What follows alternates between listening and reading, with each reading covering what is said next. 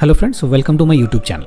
In this video, I'm going to show you how you can create an email account on your Bluehost domain name. So this is the domain name or the website we have created, WPtutorials101.com. So let's say I want to create an email address with this domain name, something like support@wptutorials101.com or admin@wptutorials101.com. So this kind of email address we can create if you buy a shared hosting plans like Bluehost, Hostinger. So with their hosting, they are giving this feature so that you can create an email address like that. So what we can do, first of all, we have to log into our Bluehost hosting area. You can see that I have logged into my Bluehost hosting area, and this is the website for which I want to create an email address. Now in the left side, simply go to this advanced option, click on it. So it will open the Bluehost cPanel area. So you can see that cPanel. So this is a typical cPanel area. Okay.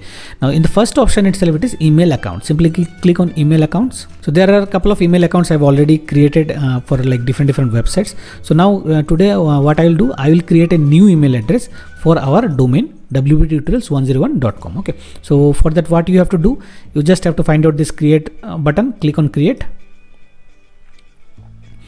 Then you have to select your domain name. Now you have to provide a username. So let's say I'm going to provide admin. So as per your business requirement, whatever email ID you want to create, you can create.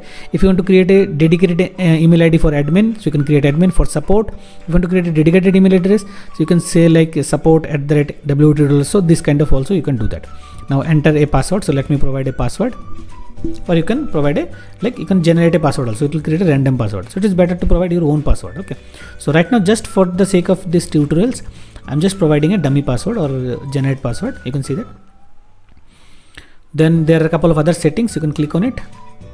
So the storage space. So by default it is 500. You can go for unlimited also. So I'll just keep it 500 only. So automatically create folder. So nothing to do actually here. Simply keep the settings as it is. Finally, you can create on this and click the create button.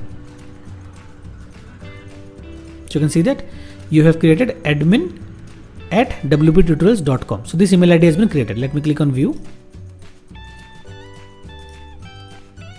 Okay, so this email ID has been created. Okay, so now one option will automatically come here is that check email. Okay, simply click on check email.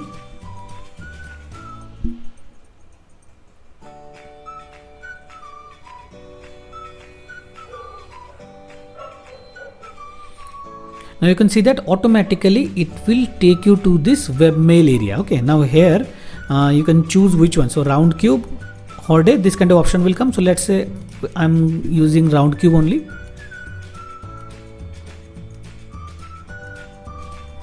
Now this is the webmail area you will get after login to your email account. So this is the automatically welcome mail will come. You can see that. So this is the mail. All the details are here. So this way you can create an email address. So let me create a dummy mail. Okay. So I provided all the details. So let me send the mail. So from this mail itself, I am sending another mail to this mail. So you can see that I received that particular mail. Okay. So this is the test mail. So just for the testing I showed you. So your email account has been created. Now the next question is whether you have to come to this area every time to check the mail.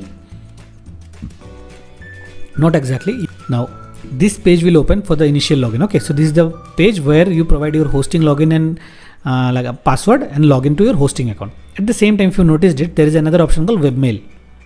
So click on this webmail login. Now here you have to provide the user ID and password. So user ID is nothing but the email address. For example, for us this is the email address, and the password is the password that we have generated randomly. So if you provide both email ID and password and click on login, it will take you to this particular webmail area. Okay, so just remember this two settings. One option is for hosting login, another is for webmail login. So that's how you can create an email address with your domain name and it looks like very much professional. You should create that with the help of Bluehost cPanel. Okay, so that's all in this video. If you find this video useful, feel free to like and share this video. If you are new to my YouTube channel, subscribe to this channel. Thank you for watching this video.